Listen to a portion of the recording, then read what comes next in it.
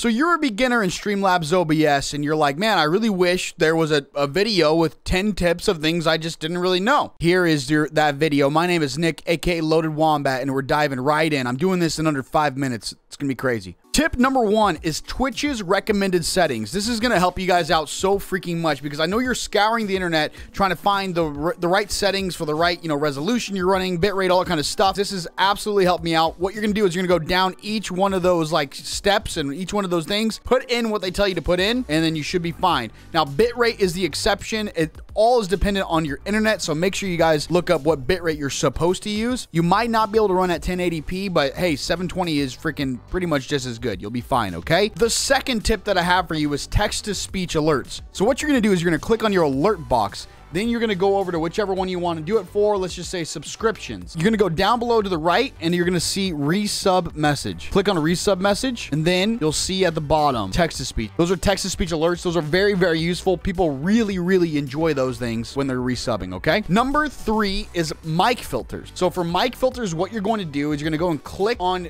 the little settings wheel next to your mic. Then you're gonna go over to filters. There's 2 filters that I recommend that you use. Number 1 is a compressor. Now, I'm not gonna show you guys how to dial these things in because you're gonna need to dial them in particular to your mic and all that kind of stuff. What this is gonna do is it's gonna kind of make sure you don't go too loud when you're screaming and all that kind of stuff, but also it kind of like squeezes together like even the lower noises and brings them up a little bit. The other thing that you need to do on filters is a noise gate. What a noise gate is going to do is it's going to, like, when you stop talking or you get to a certain level of volume, it'll mute the mic so that there's no sound coming through. So that's mic filters. Those are the 2 mic filters that I say you absolutely need. Number 4 is to hold Control or hold Alt. These 2 things are very, very important. So holding Control allows you to move something without it snapping to a grid. So you know how it's annoying when it like snaps to the middle and you're like, no, I don't want it directly in the middle. I want it off to the side or whatever. If you hold Control, you can move that thing around freely, which is really, really, really nice. And a lot of people don't know that. And it's a lot easier. The other one is hold Alt. Basically, what hold Alt is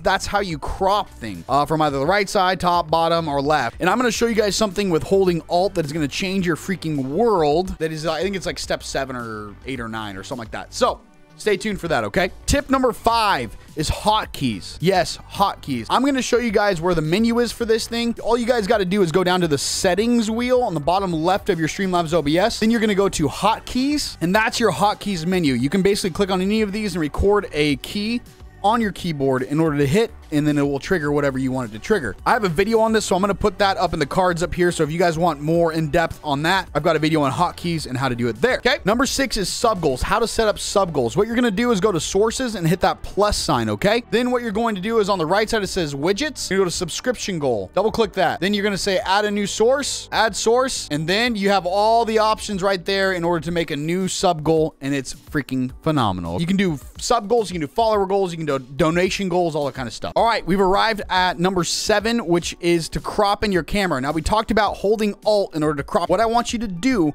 for your gameplay scene in particular. So you're basically going to like make it a little bit bigger. Then you're going to crop each side until it kind of fits into like your overlay, or if you don't have like an overlay that you put your camera into, or like a face cam like thing, you can just put it on the side. But what this is going to do is people are going to be able to see your reactions better to things, and it's going to just be a little bit more aesthetically pleasing, and people subconsciously feel more connected to you. So for tip number 8, we're going to look at transition settings. A lot of people don't know that there's different transitions that you guys can do. Obviously, you can make your own like custom transitions or get some from online and that kind of stuff, but we're just going to talk about some of the different transitions that you have here. So what you're going to do is on the way left, it's not like the sources menu, but it's kind of like the main menu where it has like each like scene that you have. I guess it would be called like scene menu. The little like cog wheel, and that has edit scene transitions. And then right here is where you can kind of make different transitions. So if you add a transition on the top right, and then you can name that transition whatever you want it to be. Number 9 is YouTube alerts for Twitch. Now I have a video on this. I'm going to put that up in the cards up here again. If you guys don't know how to do this, basically what you do is you sign out of your Twitch in Streamlabs OBS, you sign into your YouTube on Streamlabs OBS, and then you make an alert for the sub alert, and then you sign back into your Twitch, and then something happens to where it also shows your YouTube alerts. Number 10 is scrolling text. So the way that you do scrolling text, so say you have a scene where you have scrolling text, kind of like my main gameplay screen. What you're going to do is you're going to go to whatever like text you have there, right? So I have it for like top donor. You're going to right click, you're going to hit filters. So you add ahead and you go to scroll. One little thing that you're going to realize is that it puts the words right behind each other. So it's kind of like one continuously long word and you can't tell what the heck it's saying. So what you're going to do is you're going to actually go to the top donor one, double click, and then you'll find yourself in this menu.